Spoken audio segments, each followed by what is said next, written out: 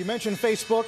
The Times with a piece out today about how the ad boycott is gaining steam. It's now North Face, Patagonia, REI, Eddie Bauer, Magnolia Pictures.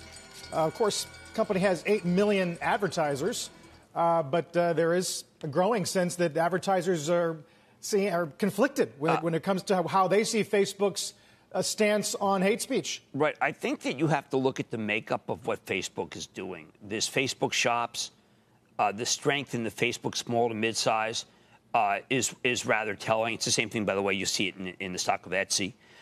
They've really done a lot of pivoting. Now, yes, the consumer products, there may be some residual anger at them. I'm not a fan at all of their stance, just to go on record. But I also know that we've seen these periodic attacks by the Times on Facebook. Now, obviously, they don't read. I happen to think they're attacks because the articles appear, and then so look at these. These are all companies that are very.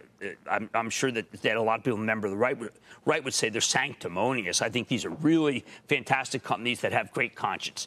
But there's just thousands of advertisers that don't have any other way to get to their customers than through Facebook. So these are periodic. North Face, remember, part of VF, and then people come back.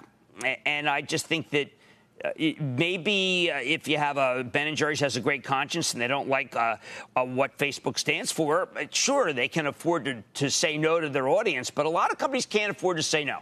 They have to be in there. And I think that's important.